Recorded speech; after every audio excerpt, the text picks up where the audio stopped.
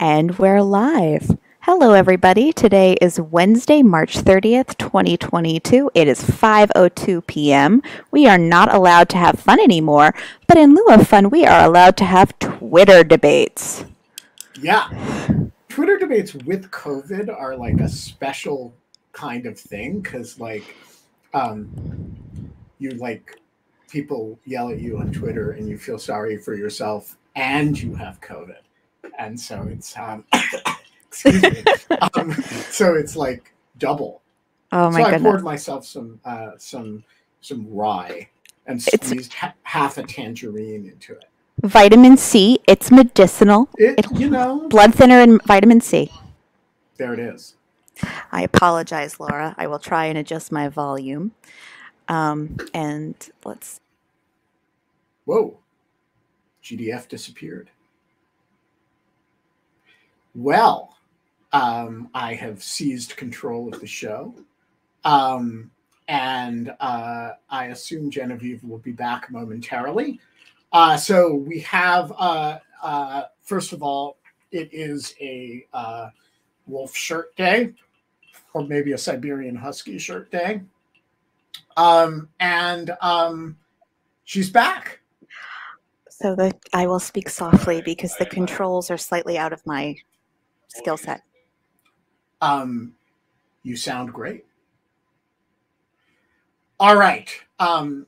So the what prompted today's show was that yesterday, in a kind of extended COVID fever dream, I wrote a long piece about what I thought was a quite technical issue that would move Jack Goldsmith and like 5 other presidential power scholars, which is a piece about the Office of Legal Counsel's traditional interpretation of the clear statement rule, which we can talk about what that is, in application to 18 U.S.C. 1512 C2, which is the federal obstruction of justice statute, and 18 U.S.C. 371, which is the federal fraud conspiracy statute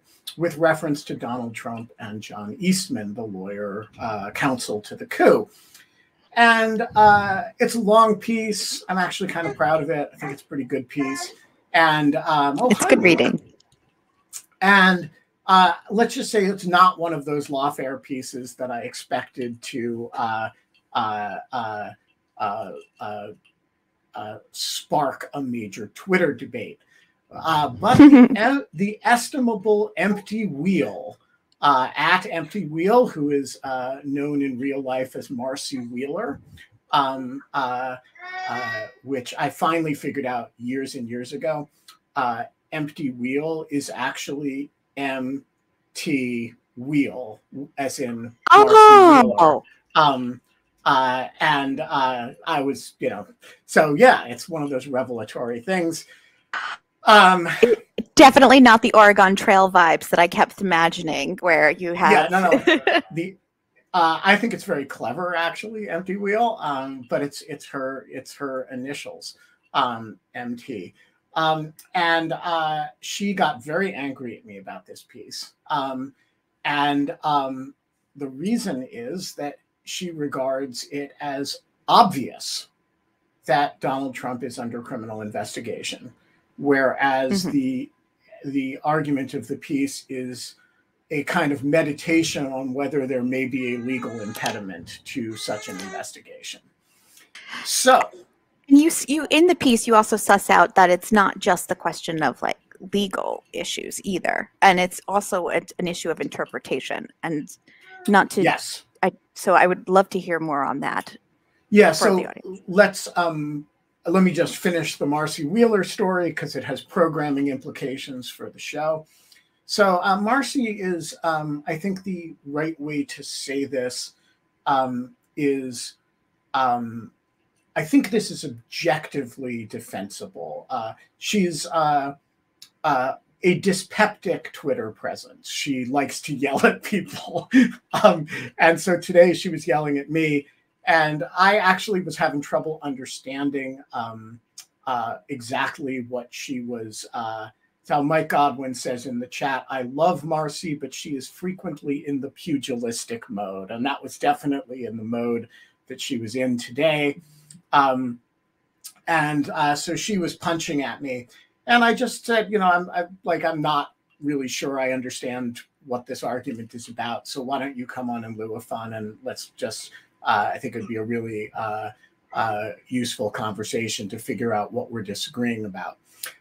So she has agreed to come on the show, but Pugilism Week. For pugilism, it's going to put the P in Pugilism Week, at least on one side. But that will be next Wednesday, not today, because she she lives in Ireland actually, and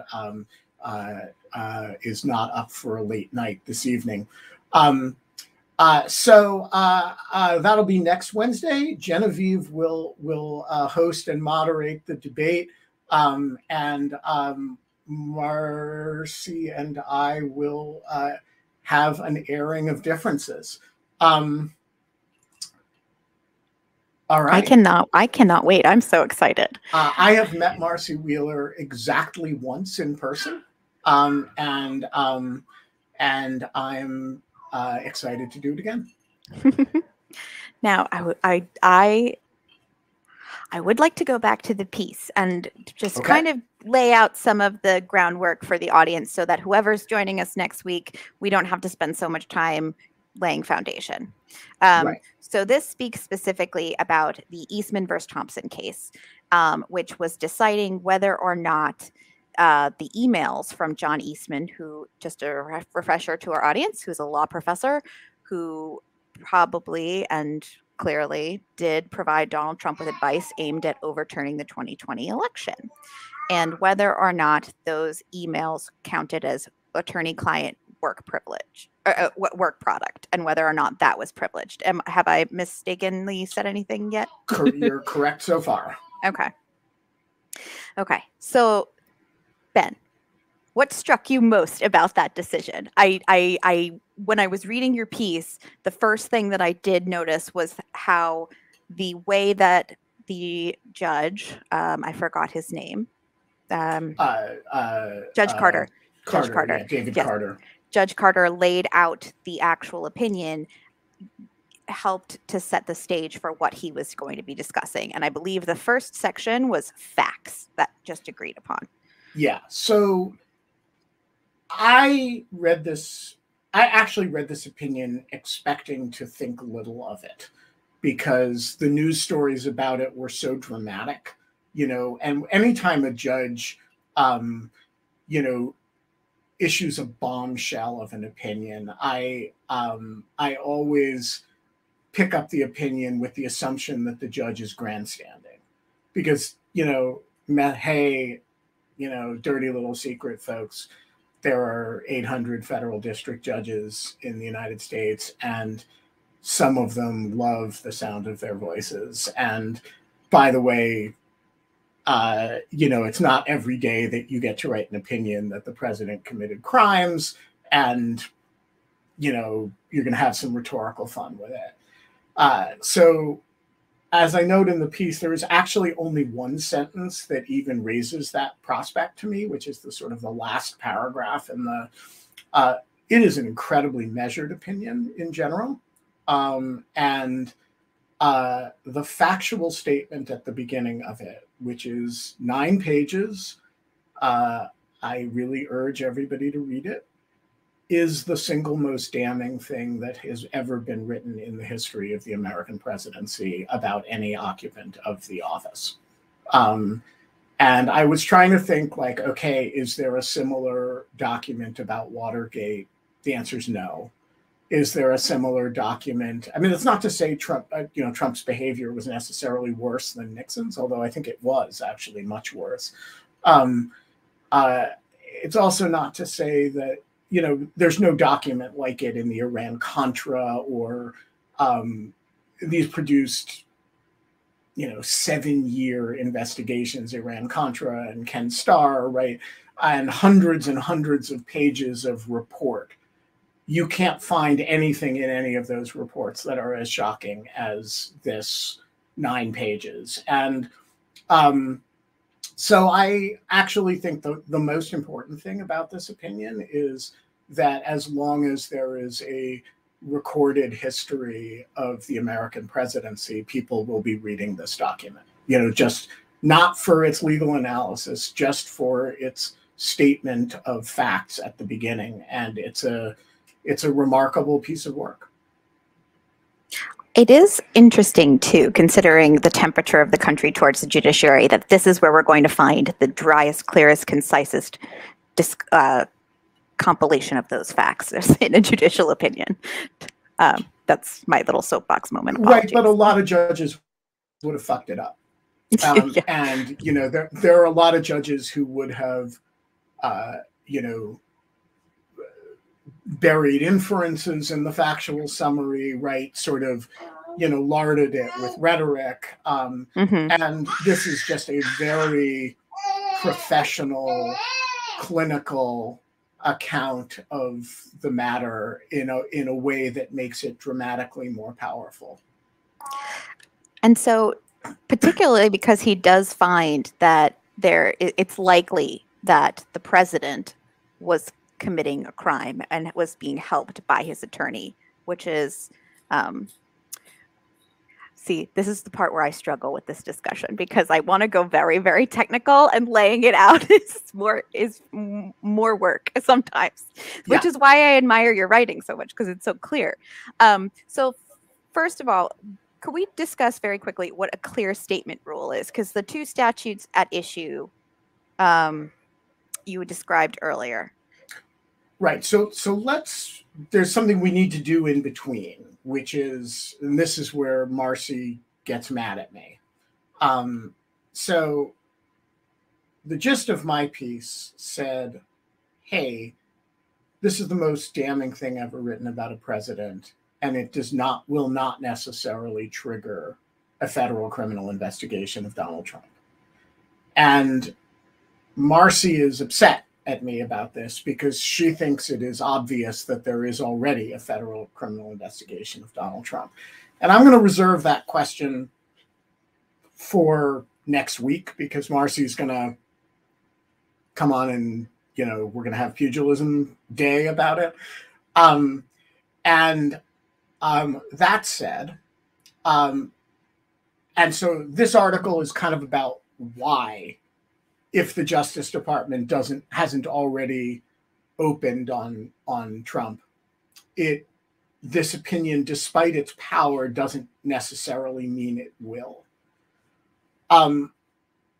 So the answer to this question, in my opinion, may lie, and I'm not saying does lie, but I think it may lie in a set of opinions that the Office of Legal Counsel at Justice has issued about what is called the clear statement rule. And the clear statement rule, in brief, and you can get really nerdy really fast on this subject, but in brief, the clear statement rule says that a statute of general applicability, so you can't drive more than 55 miles an hour, cannot be presumed to apply to the President of the United States unless there is a clear statement in the statute that it does. So you can't drive more than 55 miles an hour, even if you're the President of the United States, satisfies the clear statement rule.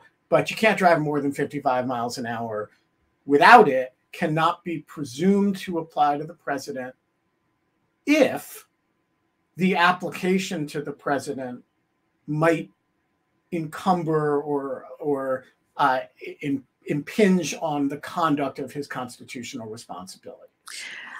Which I have found to be fascinating, because because it's the president's constitutional duty to enforce the laws of the United States. So then we get into this moment in my brain where, unless then any statute explicitly states that it's applicable to the president because he's enforcing them, and that would require some interpretation, I would imagine, from his office. How big is this gray area? Well,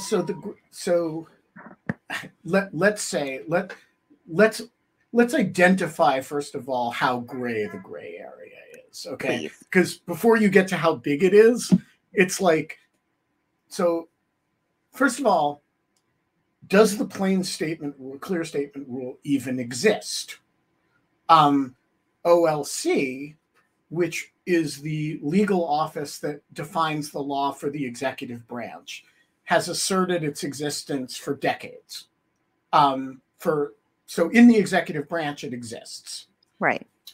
But no court has ever found it. And so Judge Carter, in this opinion, makes no reference to it when he interprets these statutes. He says, hey, Donald Trump probably committed crimes here. Because he's not asking, he's just reading the law. The law says you can't obstruct justice. He's not reading the law in light of the plain statement rule, and nobody told him to, because the Justice Department isn't party to this litigation. So that's one area of gray. Does the rule exist at all?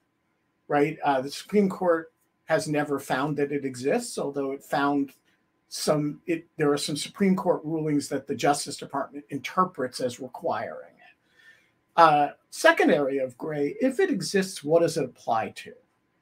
So does it apply to just civil rules? So like, hey, if you create a rule that all federal government employees have to file financial disclosures and you don't include the president in that,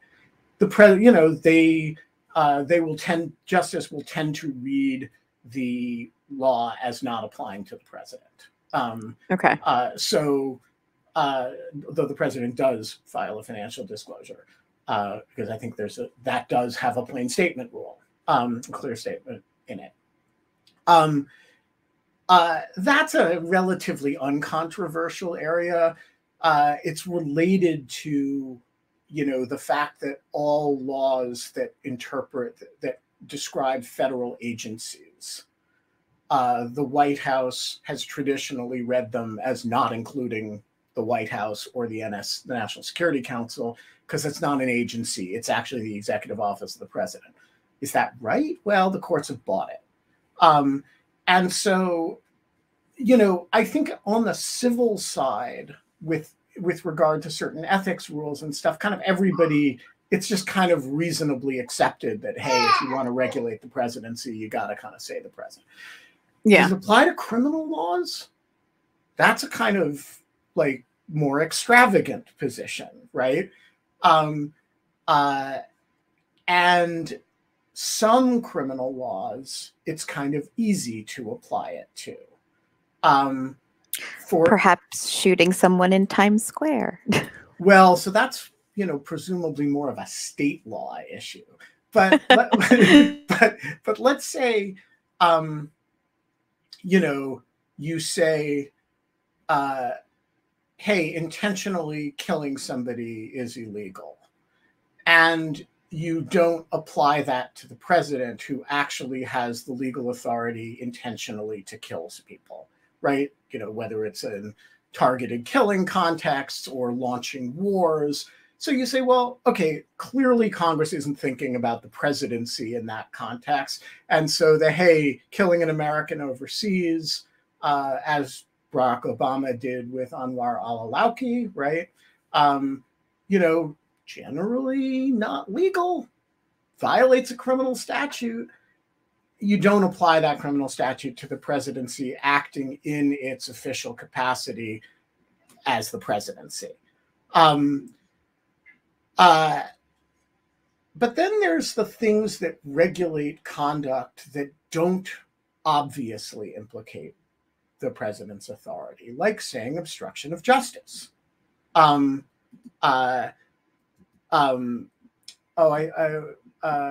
GDF, I think we may have a troll issue going on. You have the comms, so I think there may be a banning thing necessary. So the question of what the clear statement rule does and doesn't cover, as a theoretical matter, very interesting, very hard gray area. And then, of course, there's the Trump-specific questions, which at Pet Noodle raises in the chat.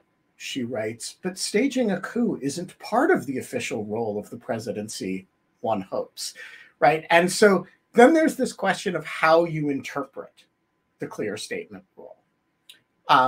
And what counts as part of the presidency encumbering the functions of the presidency. So here, what Donald Trump is accused of is leaning on Mike Pence corruptly to not fulfill his own obligation to the transfer of power and the certification. With certifying. If anybody else did that, I would think there's no question in my mind that that's obstruction within 1512c2. If you buy the clear statement rule, you can say, well, as at Pet Noodle just did, hey, wait a minute, that's launching a coup. That's not the functions of the presidency. That has nothing to do with the constitutional role of the presidency.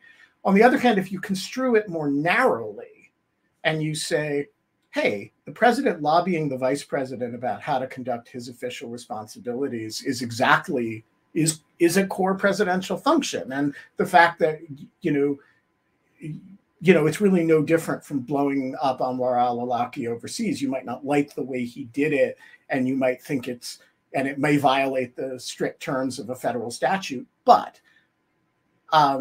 so here's the question. How does OLC understand this? We know that they do. They believe the clear statement rule exists. We know that they think it has some interaction with the president's, with the application of the criminal law to the president, but we don't know the parameters of their position because the opinions weren't made public. And so my hypothesis is that we have some very broad OLC opinions that emanate from Bill Barr's handling of the Mueller report, and that those opinions may not have yet been withdrawn or may not ever be withdrawn, and that the Justice Department is therefore not yet formally open on Trump because because it has not yet resolved that issue, or because it has decided that it actually has decided that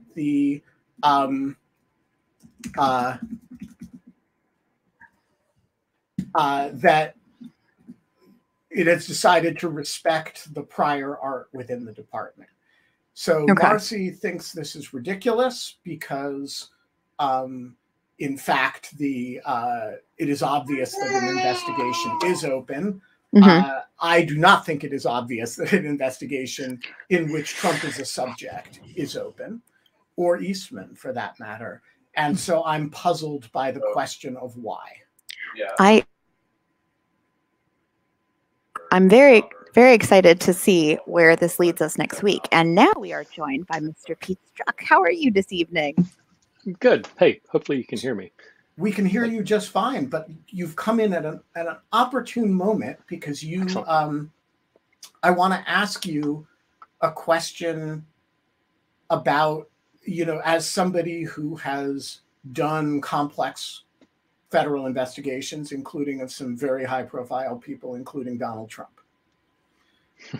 Do you think that Marcy is persuasive, that it is obvious that a federal investigation of Trump as a subject, not merely people around him, but that there is a federal criminal investigation involving Trump as subject, that it is obvious that such an investigation is open?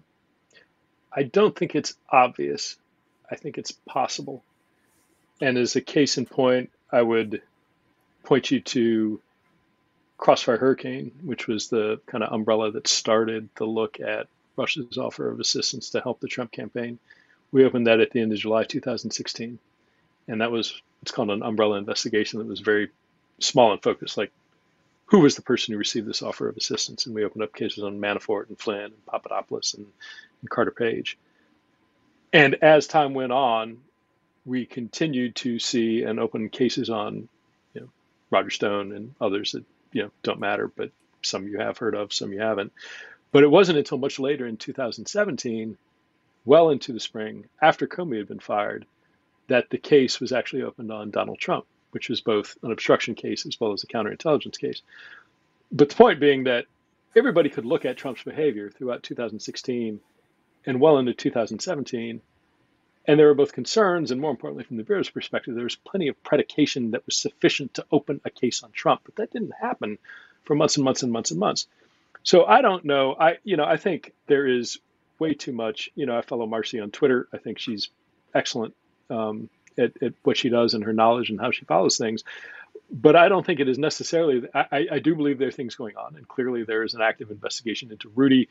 The information presumably there that are either on his devices or through iCloud backups or other places, there is undoubtedly information that is relevant to Trump's behavior and Trump's activity. But I don't know, I would not say it is necessarily true that therefore there is a case on Trump open right now. But I don't know. Just to be clear, so when you opened on Trump in May of 2017, that was in a counterintelligence context, though there was a concurrent criminal investigation open. What is functionally the difference from the this is something I've literally never understood. So in arguing Marcy's side for a minute, and I actually have a passage in the piece in which I allude to this, that investigations really aren't of people; they're of crimes. And here we know we have a crime of like a gazillion crimes, January 6th, and so there's an investigation open of the fact pattern. You collect all kinds of shit in the context of that. Shit is a technical term for evidence. And then different subjects kind of drift in and out of the case as you come to focus on different people. And so when you say, Marcy would say, I actually sort of said this in the piece, of course there's an investigation of Trump, and it's called the January 6th investigation.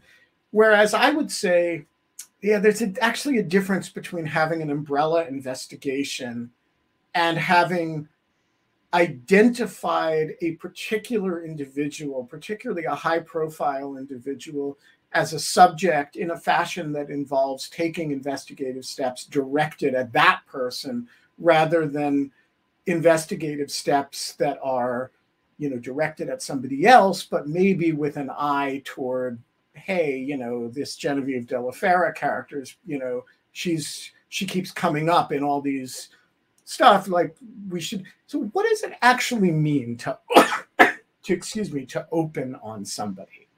Well, I think you've framed it very well. And I mean, in a criminal context, I think when you're opening a case because there is sufficient predicate. In other words, sufficient facts or reason to believe that the person engaged in behaviors which merit an FBI investigation. And that can be, on the criminal side, pretty straightforward. They may have violated the law. On the national security side, particularly in a counterintelligence environment, it may not be a violation of law so much as they are acting as an agent of a foreign power. They're being targeted by an agent of a foreign power. And there isn't some necessarily something in Title 18 that you open up the criminal code and you find that they violated it. But I think broadly, you're absolutely right that in both contexts, whether it's a criminal case, whether it's a counterintelligence case, if I'm looking at a particular subject, I may be getting sort of incidental information about people on the periphery. But when I start asking for, getting to the point where I say there is this person that I have sufficient interest about, and again, lawful predication, that I want to do things like getting their phone records, getting their email records, getting their financial records, getting, subpoenaing all of those, or using a national security letter. When you are targeting a person or need to target them like that, you need that, in my mind, is like one of the things, like, okay, we need a case on this person. And this is frequently the case of, there's a balancing test.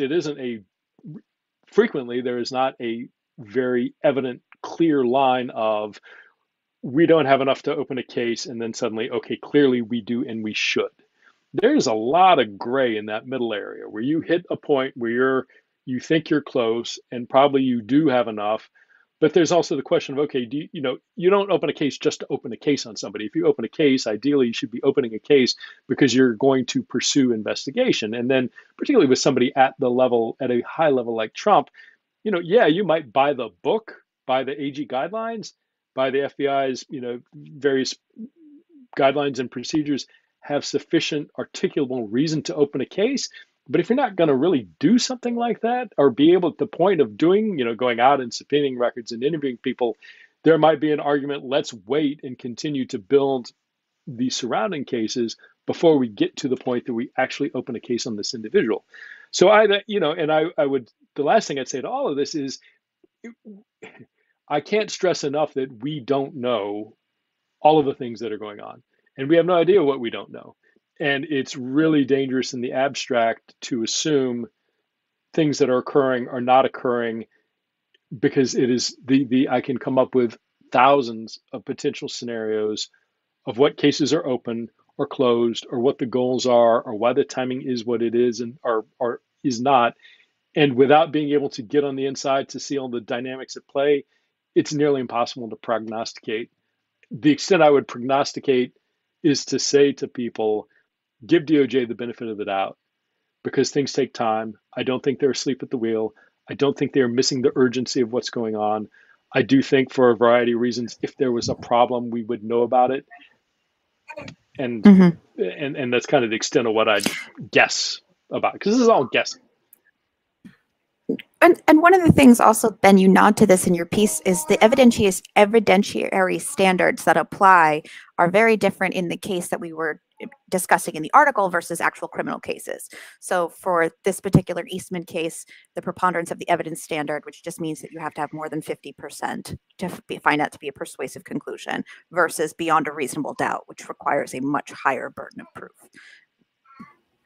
Right. And actually, this is, I think for this purpose, even more important, Judge Carter does not have to consider the clear statement question, whereas whether there's a case open or not, or whether you're going to define this later at the can we bring an indictment against Trump phase, there is just no way the Justice Department is not going to have a serious conversation about it.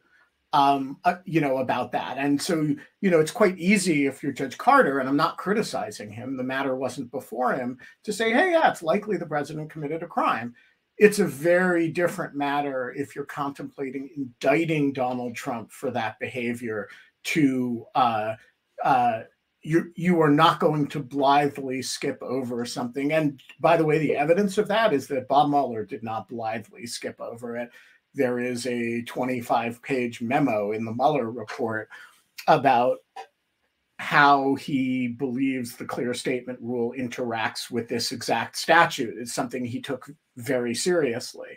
So I want to ask one other opening and investigation question, which is that really a Justice Department thing, or is it an FBI thing? In other words, if you're a Justice Department prosecutor, you don't like the concept of opening an investigation rather than eventually the Bureau comes to you and says, hey, we think we've got a case on so-and-so, is whether a case is, you have the in lieu of fun investigation where the Bureau is kind of looking at whether crimes are committed in connection with in lieu of fun. And then they decide, okay, they're opening specifically on Genevieve. But from the Justice Department's point of view, it's like, hey, eventually the Bureau comes and says, hey, we think we've got a case on De La Fera and Wittes. And they don't say, yeah, but have you opened on them yet? Right? Is this really an FBI bureaucratic distinction rather than a Justice Department distinction? Like everybody's talking about this as though Merrick Garland is like, have we opened an investigation yet? As a technical matter, opening cases is done by the FBI under the FBI's authority. Now, there are some cases, depending on how referrals come in, those get routed through DOJ and there's consultation. But what causes a case to be open in an investigative sense is done by the FBI under the FBI's authorities and approved by people within the FBI. Having said that, there are cases. And I just want to say that you are looking right here at the man who wrote the opening document for the Russia investigation, George Papadopoulos. Sorry. No, it wasn't him. You wrote it was based on him presumably running his mouth to a friendly foreign diplomat. But, and so a couple of points to that. The most important, well, let's get the small technical one out of the way. DOJ can, and I'm the wrong person to ask about the little minute details of what might be done within the U.S. Attorney's Office if they are opening. They have their own cases, right? They do not kind of put all their paperwork into the FBI case file. There is a case, there is a management system within every U.S. Attorney's Office that AUSA is working a case, put things into, and that is a separate matter that, again, get Chuck Rosenberger, any good AUSA, he can tell you the ins and outs of how that's done. But in terms of an investigation, when it comes out to going out and collecting information and interviewing people, that's done by the FBI, under the FBI's authorities, approved by the FBI. The broader point, though, is when you hit somebody at this level, when you get to the point of the president or former president of the United States, I would be shocked if the decision about whether or not to open a case was not the topic of conversation, probably multiple conversations, at a minimum involving the Attorney General, Deputy Attorney General, the Director of the FBI, and the Deputy Director of the FBI. Before it was open, now, could the FBI waltz into some morning intel brief one day and, just after the PDB say, oh, by the way, we opened in Trump? Yes. Would that be less than ideal for any number of reasons? Yes, it would. So I cannot envision a scenario where, to your point about is Merrick Garland actually sitting there wondering about it, my strong sense is that he is certainly aware of the progress and thinking of where the facts are leading currently and in the past that might get to the point of opening a case or cases or whatever the resolution might be around Trump. Is it going to be the thing where Director Wray goes to him and says, Mr. Attorney General, we want to open the case. Are you okay with that? Not necessarily. But I cannot easily envision a scenario where the Attorney General is not very much aware of where things stand with that sort of tipping point about any investigation of Trump.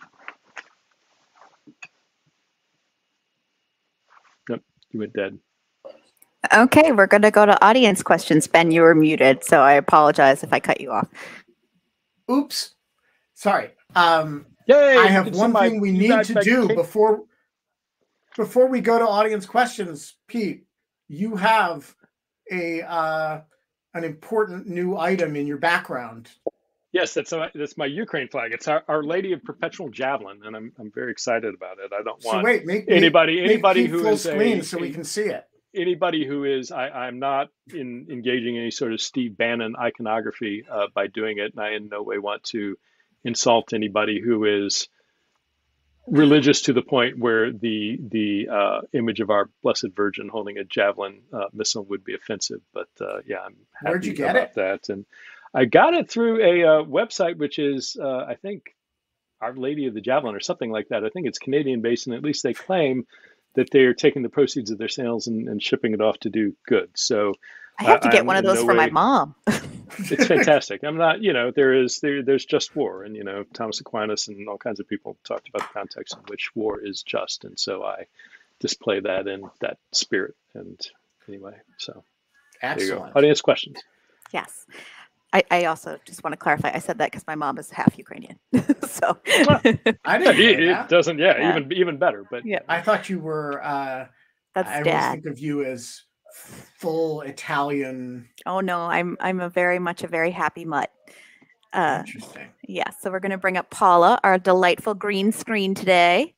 I'm Paula, sorry. your green rectangle, you match Our Lady of the Javelin. Yes, I'm in a location that I don't want to disclose to the internet.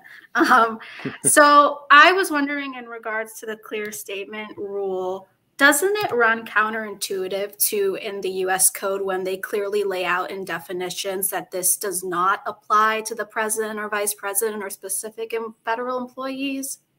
Wouldn't that be like an inconsistent rule to have, where sometimes you lay out who it applies to and then sometimes you don't? So I am not going to defend the clear statement rule because I actually think, as OLC has articulated it, it is something close to indefensible, although with important caveats. Like, that said, I don't think that's one of the reasons.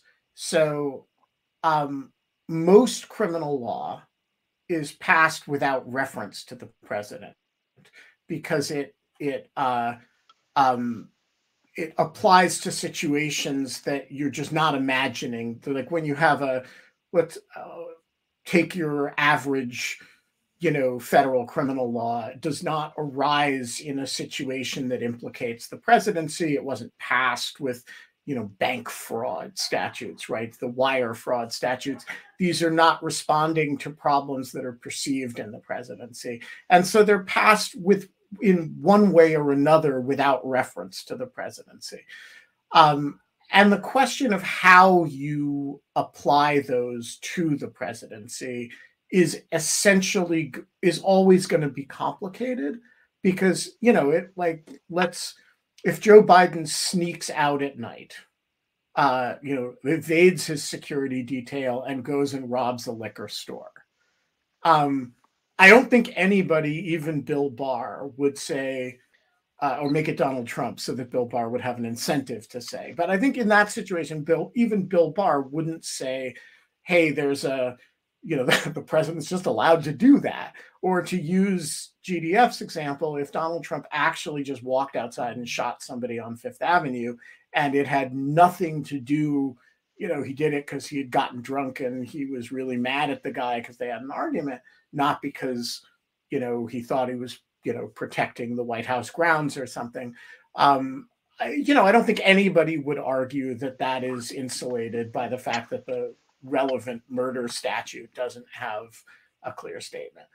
That said, that line, and I don't have the OLC opinion in front of me, but if the application could encumber the I forget the language, but basically could arguably encumber or arguably affect the exercise of the presidency. That's a huge gray area, what that means. And so, I don't think it's reasonable to ask legislators to, whenever they write a criminal code law, decide whether they want the presidency included or excluded from it. That just seems like a sort of needless legislative burden. That said, there are these statutes, and the obstruction statute is the most important, but the conspiracy to defraud the United States statute is, the 371 is an important one as well, particularly in this context. Congress gave no direction how they meant it to be applied to the presidency. OLC or the Justice Department here has a conflict of interest in the best sense of the word. On the one hand, they're the prosecutors. On the other hand, they're the guardians of presidential power. And so you're going to there are a lot of prosecutors in the U.S. Attorney's Office in Washington who would take the clear statement rule and shove it up Bill Barr's ass because they want to make cases. But there's this office in the Justice Department called the Office of Legal Counsel, and it's a great office, and it does really, really important work in a number of areas. One of the things it does is it protects the presidency from all kinds of encroachments as they see it. And the clear statement rule is going to be really important to them because it's what protects, from their point of view, the president from presidents probably do things all the time that violate criminal laws in some place somewhere, right? And without having some way to restrain some federal prosecutor wanting to enforce those against the president, you could imagine that, and in the civil law context, it gets really out of control. So it's actually a legitimately complicated issue. Okay. Our next question is from Richard.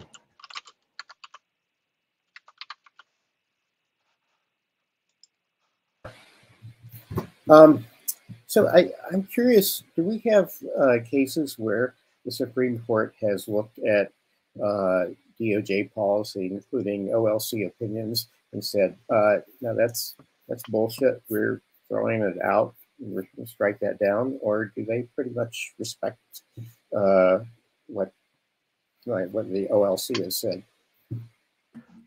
So the Supreme Court owes no deference to OLC. OLC is an interpretive office, and when the Justice Department has a litigation in which they have to articulate the positions of the government, that is done by the Solicitor General's office, not by OLC, and it's not a particularly, from the Supreme Court's point of view, saying for the Solicitor General's office to say, hey, the Justice Department has this interpretation, is a little bit like Exxon saying, well, our general counsel's office says this, therefore you should rule it. It's not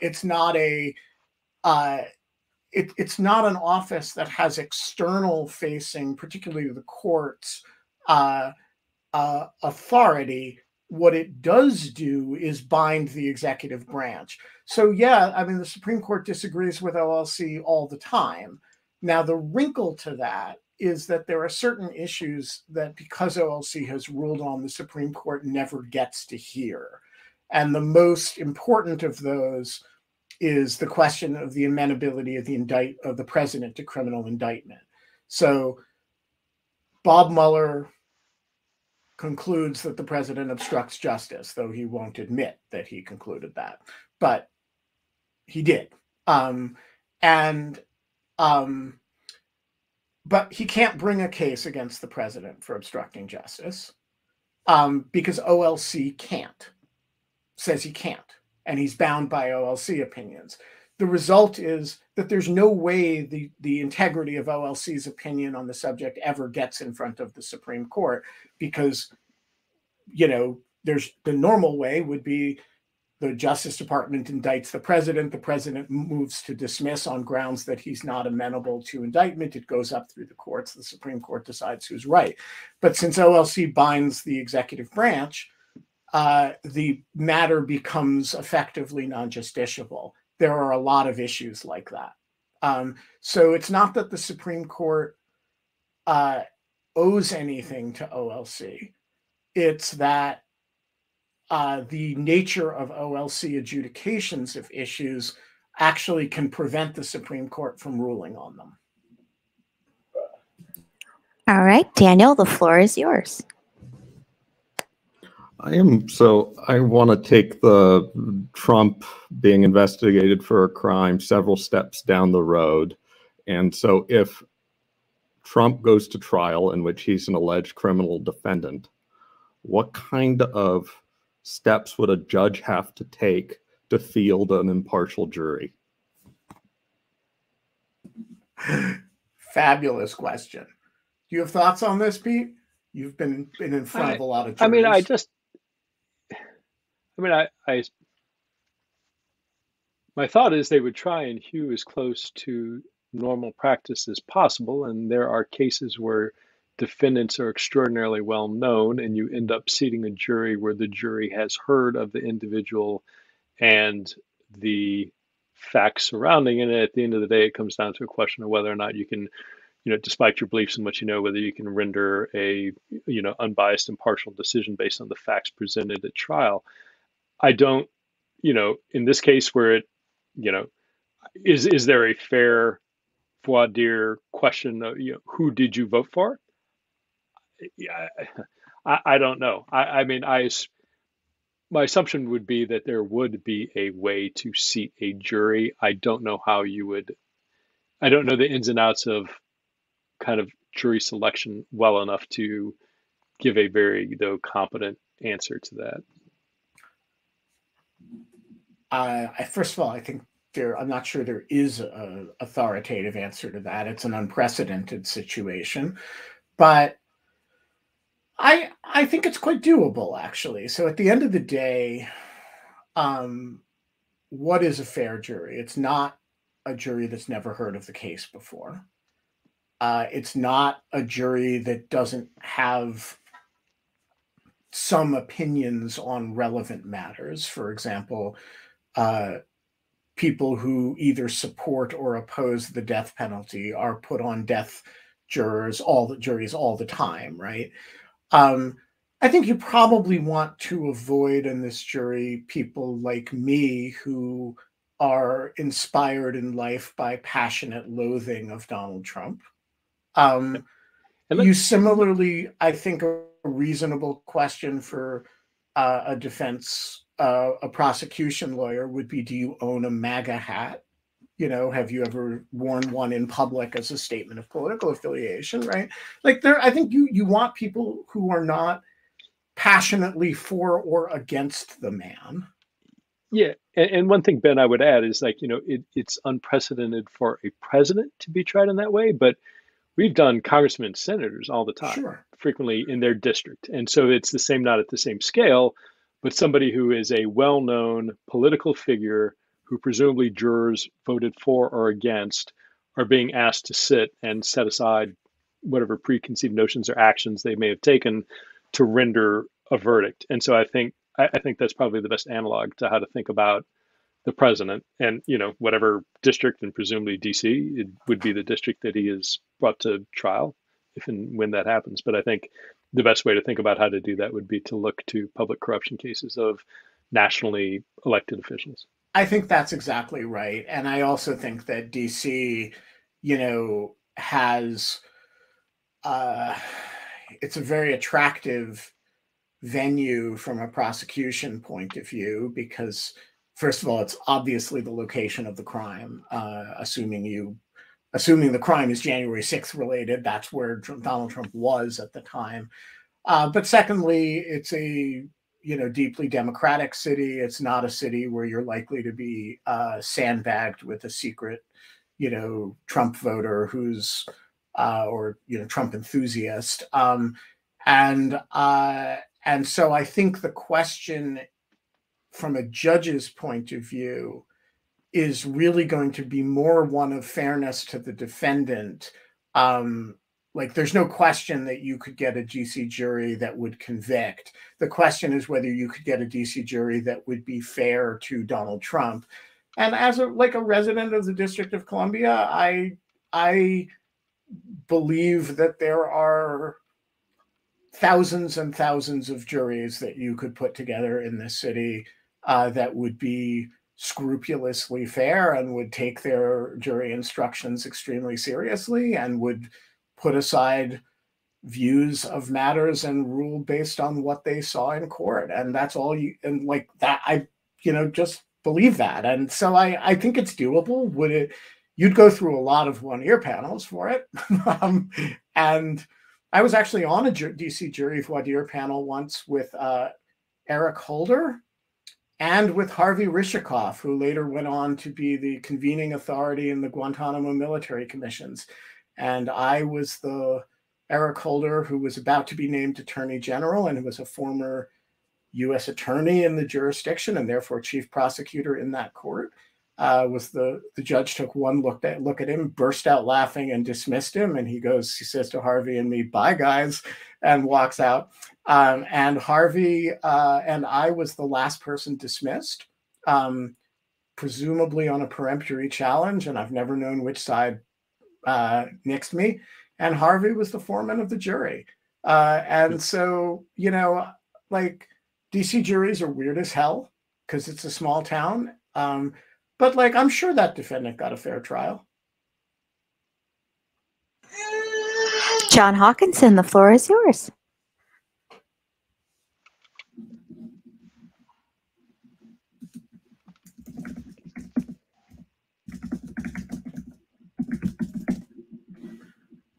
Hold on one second. Don't click anything. Your mic is not cooperating with me. I'm having a really hard time unmuting you. Just go to Matteo and kick John out and bring him back in while Matteo's asking his question. All right. Oh, am I on? You're good. Great. My question is just a quick one about the clear statement rule. It seems to me that it could be meant either to keep the president from having to deal with like a parking ticket while he's supposed to be doing more important things, or to make sure he's allowed to speed in service of, doing a better job. Neither.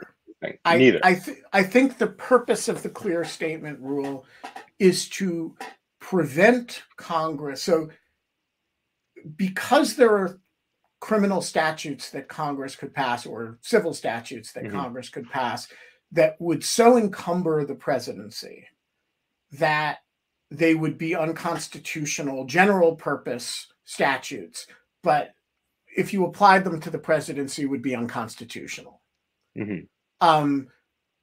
So do you have an example of something like that? How about everyone must wear a hat in meetings with foreign, if a foreign head of state in the District of Columbia. And the president of the United States says, wait a minute, I'm the one who's constitutionally entrusted with conducting foreign policy. Congress really can't tell me what hat to wear when I meet with Vladimir Putin. So I'm going to interpret the statute as just not applying to me, right? So that would be a frivolous example, but you can think of a million substantive examples of a rule that Congress passes to create for general consumption, not thinking about the presidency. And the president says, wait a minute, if you insist on this with respect to me, you're actually infringing on my constitutional responsibilities. How about this one? It shall be a crime to prevent Congress from enacting a federal law. And the president says, wait a minute, the Constitution gives me a veto over Congress, over a congressional statute. Surely as applied to the veto, that is unconstitutional, right? So in order to protect the presidency from the application of rules that were not passed with the presidency in mind, the clear statement rule says, okay, if Congress wants to apply it to the presidency, it can do that. It just has to say so, right? It has to say it clearly that it means for this to be applied to the presidency. And that way, at least we'll know whether they intended to set up a constitutional issue to the extent the president thinks it's unconstitutional. So it's to ensure that you don't have separation of powers problems without Congress intending separation of powers problems to arise. Okay, John, let's try this again. Here you go. Thank you. Hopefully you can hear me now because it looks like I'm unmuted. Great. So I think it's clear, and tell me if I'm wrong, that the House Select Committee is necessarily coordinating with DOJ in some way, regardless of whether there's an open investigation. And we can tell a little bit about... Almost certainly not. Well, okay. And therefore, we could tell a little bit about the status of a DOJ investigation based on what the House Select Committee has revealed. And they've revealed things in three different ways. One, they've revealed things publicly through press releases. Two, there have been leaks. And three, maybe most significantly, in the litigation before Judge Carter, the Eastman versus Thompson litigation, they filed things that I think they would otherwise not have filed, transcripts and so forth of depositions, for the purpose of convincing Judge Carter that they're right. So I guess we have Ben knocking it out initially, but I'm curious what the rest of you think. So I'm unmuted. I don't think that's necessarily indicia of coordination. And I have had congressmen of both parties extraordinarily angry at me for not providing more information about what the executive was doing investigatively. on the Democratic side, the most recent was Congressman Schiff furious at me about not providing more information about what was going on with the Bureau in Russia in the fall of 16. And the one and only, and certainly last time Devin Nunes ever defended me was at that briefing. So I don't think it's unusual that Congress would be angry and want more information about what the executive branch is doing from an investigative point of view. I have some, and I don't think, depositions are depositions that Congress did.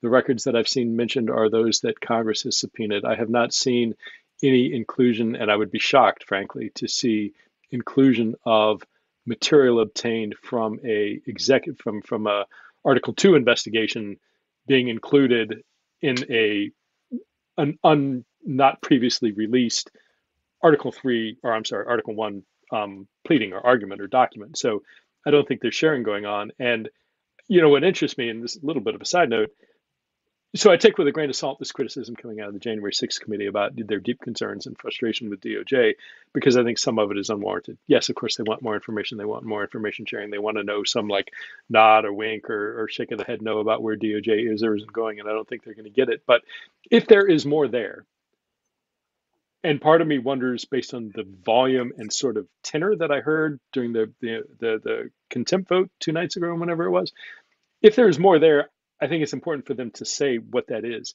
And, again, this is all speculative, but if they, in the course of doing, they finally go to some provider who's got, they served a preservation order on Verizon for email traffic of a certain congressman that very clearly is potentially involved in the criminal activity. And I'm making all this up. Verizon gives that to Congress and says, by the way, you're the only people who have asked us for this. Kind of a wink, wink. In other words, nobody from DOJ, the FBI has asked for this at all. If there are things like that out there, and I'm not saying there are, but that is the kind of thing that would give me concern if that's underlying some of this congressional frustration beyond just a simple, we want more information from the executive. But I agree with Ben. I think I would be very surprised, in my experience, to the extent there's any, both Congress and the executive branch are really loath to get in each other's lane. And to the extent there's any flow, I would expect to see it from Congress into DOJ and the FBI, and not the other way around at all. Yeah, I completely agree with that. There's only one caveat on which I think they do coordinate, and it hasn't arisen yet, which is that there is a temptation when you're running a congressional investigation to immunize people. Yep. Exactly. The famous example of this is John Poindexter and Oliver North in the Iran-Contra investigation. When Congress does this, heads all over the Justice Department and the FBI explode, and there is therefore sometimes coordination between federal prosecutors and congressional investigators, particularly in regard to the possible handling of witnesses, particularly if they might be immunized.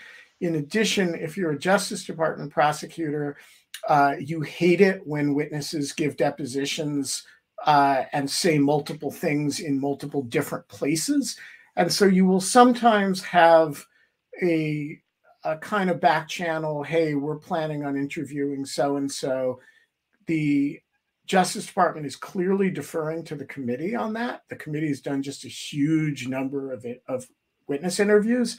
And one of the hypotheses that I actually advance in this piece is, hey, maybe the reason they haven't opened on Trump and Eastman yet is that they're actually deferring to doing that investigation concurrently, having a investigative activity directed at Trump right now while the committee is doing the Eastman investigation. You could get into a whole lot of cross signals. The statute of limitations is nowhere near now. So, let them have their fun. They're going to be done in a few months. And by the way, it will have created a huge record of sworn statements, or at least of 1001 prosecutable statements. And so there may be coordination in that sense, like, hey, let's defer this part of the investigation until the committee's out of gas. But I doubt very much that there is information sharing between the two. And to the extent that the Justice Department is sharing information with the committee, that is probably unethical, and depending on whether it's grand jury material, is criminal. Right. It's just not happening, I promise you. Yeah, one quick, and I know we're over time. Completely agree with Ben, and I think we are getting to the point come the summertime that this now hypothetical issue of immunization is going to become a tangible, real issue, because as they are going to want to make their case, particularly as both their time runs out and the elections are coming up, you're going to see increasing tension there, which is why I just ordered Lawrence Walsh's book Firewall to kind of read about his thoughts on the impact of the interaction between pursuing a criminal investigation and a congressional investigation at the same time. All right. I do not know enough about this yet to have an opinion, but I look forward to learning more about it 1 week from today when we debate quite a lot.